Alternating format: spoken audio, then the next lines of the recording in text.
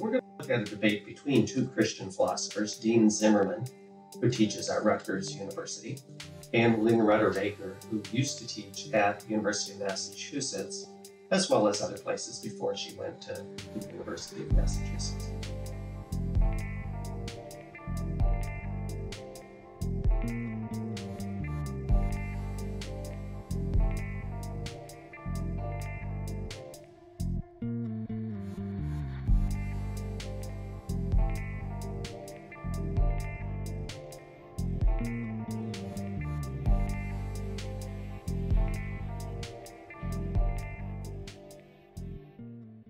So Zimmerman is an emergent dualist. Baker, on the other hand, is a constitutional materialist. She believes that a human person is constituted by their physical properties in roughly the same way that a statue is constituted by the material out of which it is made.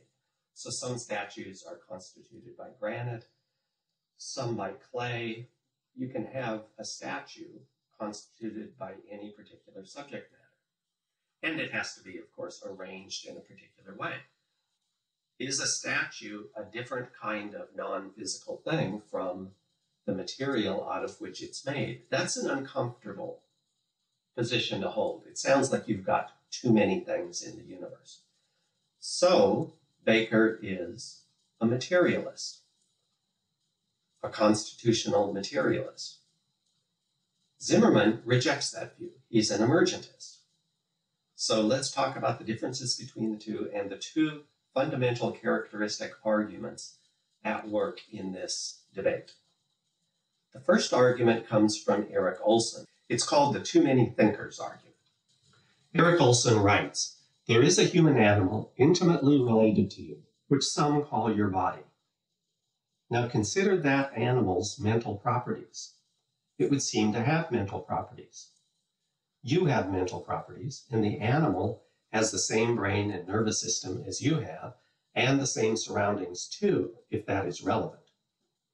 Consider what it would mean if you were not the animal. The animal thinks, and of course you think.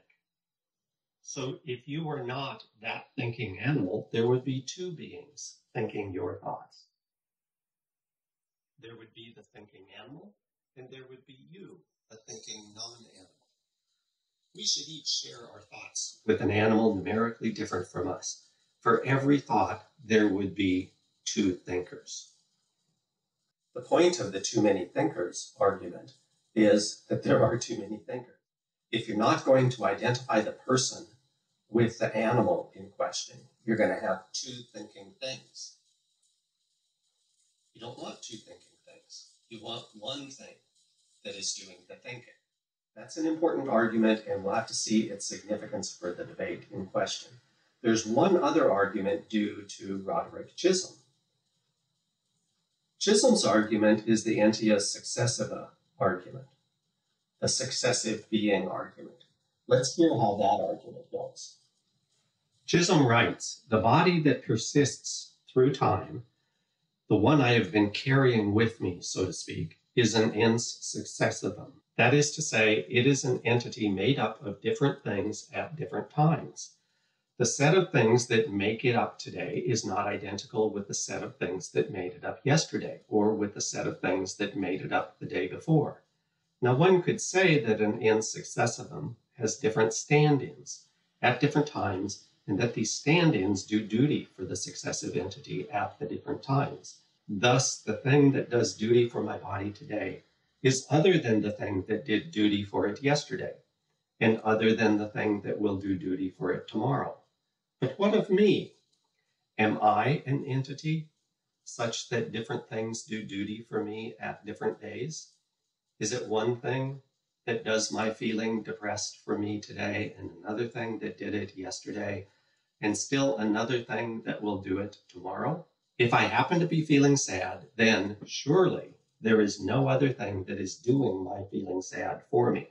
We must reject the view that persons are thus entia successiva." Both of these arguments focus differently on the worry that there are too many things in the picture. The too many thinkers argument wants you to reject the idea that you could be different from the thing that is an animal. Chisholm's argument rejects the view that the body and what constitutes it could be identified with you, because that would be one too many things. Then there would be something that is standing in for you at various times across your history. You know that your body has physical parts that keep changing.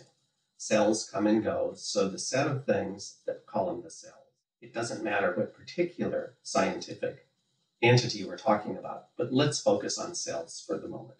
Cells come and go, so the set of cells that constitutes your body at one particular point in time isn't the same as the set at a different time. So the set is, according to Chisholm, standing in for your body. He wants to know, is there anything standing in for you of the same sort when it comes to your feeling sad or depressed? He rejects that idea. There isn't any other thing doing stand-in for you at that point. It's just you. So you aren't a successive being. You are not the sort of thing that different physical constellations constitute at different points in time. Notice the Chisholm argument is directly aimed at the kind of constitutional materialism that Baker is going to defend. So Baker has to have something to say about the successive being argument. What reason does she have for preferring the statue and clay analogy as the right way to think about the relationship between mind and body to the emergent dualism position of Zimmerman? Baker's main argument is a simplicity argument. If you can posit just one thing, don't bother positing two. Simplicity wins out. Some people refer to this as Occam's razor. The simplicity argument is a forceful one. It is countered, however, by the other two arguments and the relationship between them. Baker can agree with Olson. You don't want there to be more than one thinker, and constitutional materialism gives you a way of defending physicalism in a way that perhaps can evade the too many thinkers argument. But it doesn't do anything to evade the Chisholm argument. You are now going to be a successive being because you're just constituted by different collections of cells from one moment to another. You are like a statue where some pieces keep breaking off and the repairman keeps coming back and putting different physical pieces in place to maintain the same statue. Baker's hope, then, is to weave an intricate path between the Chisholm argument on the one hand and the Olson argument on the other hand. This leads Dean Zimmerman to object to her view, claiming that the only way to do what she's trying to do in response to the too many thinkers argument is going to land her in a dualistic position. He writes this: when confronted with too many minds, Baker makes derivative having of properties sound very second class. The fact that Y has such properties at T derivatively is not a different fact from the fact that X has them at T and X constitutes Y at T. Let's pause the quote right there for a moment. The distinction between derivative and non-derivative is just this: the fact that one thing has a feature is precisely the same fact as the fact that the other thing has a feature and the other thing constitutes the former thing. Those facts are not different at all. The facts are the same thing. That's her view. Zimmerman claims there's something second-class sounding about this. Let's see what he has to say. The animal constituting me thinks the same thought that I do, solely in virtue of constituting something that has the thought non-derivatively. But if such use of the derivative-non-derivative distinction lays to rest the too many minds, it turns her view into substance dualism. If non-derivative having of properties is real, and derivative having of properties is merely borrowing them in virtue of intimate ties to things that really have them, then persons are not really physical or biological beings. Aggregates of matter are non-derivatively heavy, made of particles spatially located, etc. Organisms non-derivatively digest food, grow, etc. Persons only have these properties or do these things by courtesy. They may truly be said to be heavy or growing solely in virtue of constitution relations to things that are heavy or growing, but only in something like the way a hermit crab may truly be said to be white or beautiful in virtue of its intimate relations to the white or beautiful shell it happens to have borrowed at the moment. A Cartesian dualist will typically allow that although I am a non-physical soul, in ordinary contexts, I may truly be said to be heavy or growing in virtue of being united with a body that is heavy or growing. Wherein lies the difference between Baker and the dualist? Zimmerman issues a challenge to Baker. Baker appealed to a derivative, non-derivative distinction. That distinction is a distinction Zimmerman takes very seriously. It's the distinction between the basic properties and the emerging features that give rise to his particular version of emergent dualism. These properties emerge. Baker wants to deflate the distinction. She wants to say the properties really aren't any different because the facts that they constitute are really the same facts. Zimmerman doesn't like this view and says that he thinks this threatens to generate substance dualism. The argument he gives is a bit perplexing, though. Think about how the argument is supposed to work. So let me recite again the key claim in the quote.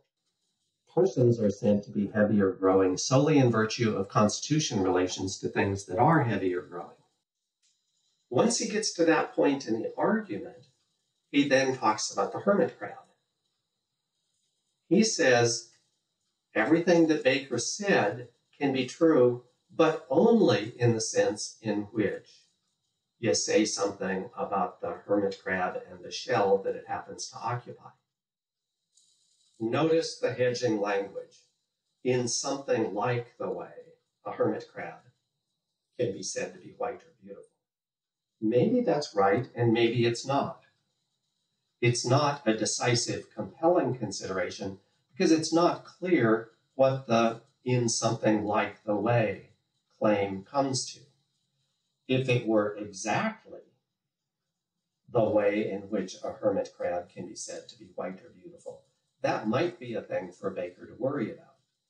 But notice that Zimmerman doesn't say that. He says in something like the way. But it's not easy to see from what Zimmerman wrote why Baker's position commits Baker to that view.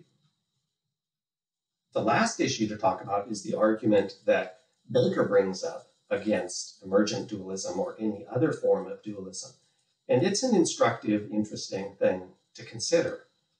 Baker wants to know, if you're a dualist, let's assume we're talking about emergent dualism. What is a person? Suppose you think a person, you've got persons, you've got souls, you've got bodies, and you've got the soul-body composite. Is the person just the soul, or is it the soul-body composite? Which is it? Baker holds that it can't be the latter. It can't be the soul-body composite, since then the afterlife would require you to have the same body. So how would that work? Consider all of the physical parts that constituted your body. Take the set of cells that constituted your body at your death. In the afterlife, do all of those cells have to come back, coalesce together into a living organism? in order for it to be you, the same person in the afterlife? How are you supposed to think about that? Baker's argument is you're in trouble on emergent dualism if you identify the person with the soul-body composite. So suppose you go the other way. Suppose you identify the person with the soul. Then Baker says there's no advantage to emergent dualism over my own constitution view, because I can do the same sort of thing. So if there's no advantage for emergent dualism and only problems on the horizon, maybe we should just go with the simplicity argument. This is an interesting debate in Christian thought because, if anything, you would have thought that central to Christian metaphysics is some distinction between persons and their bodies that is dualistic in character. From the Zimmerman-Baker debate, it's not clear that that position on Christian metaphysics is correct, and it's not even clear that the leading candidate is going to be a version of dualism at all. Baker's materialist position, or other ones like it, might actually have an advantage over dualist positions and might make Christian metaphysics comport better with contemporary outlooks in science.